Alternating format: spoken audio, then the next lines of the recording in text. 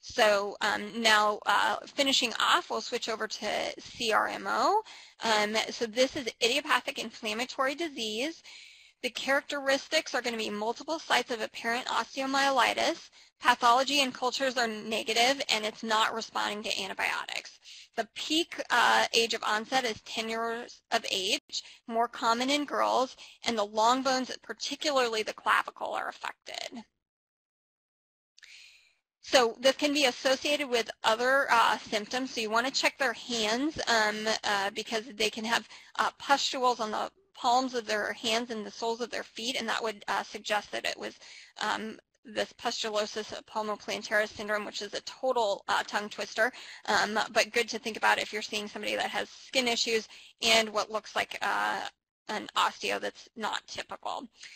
SAPHO syndrome stands for synovitis, acne, pustulosis, hyperostosis, and osteitis that can all travel together with the CRMO.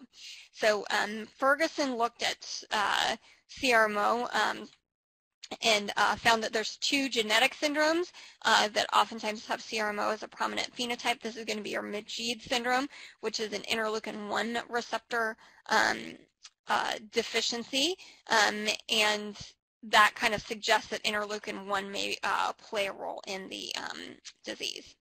So the prognosis, so this is characterized by remitting and relapsing disease, but the fortunate thing is that it usually resolves in 3 to 5 years, and long-term they typically have fairly benign sequelae. It's just getting them through to that point.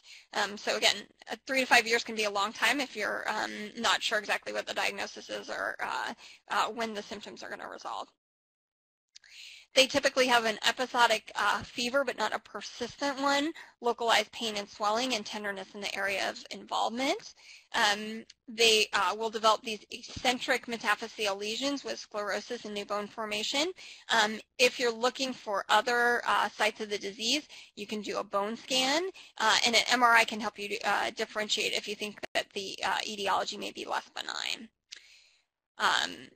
White blood cell can be elevated, but is also frequently normal. ESR and CRP are oftentimes have some elevation. The biopsy, by definition, is going to be unremarkable. But again, this is a diagnosis of exclusion.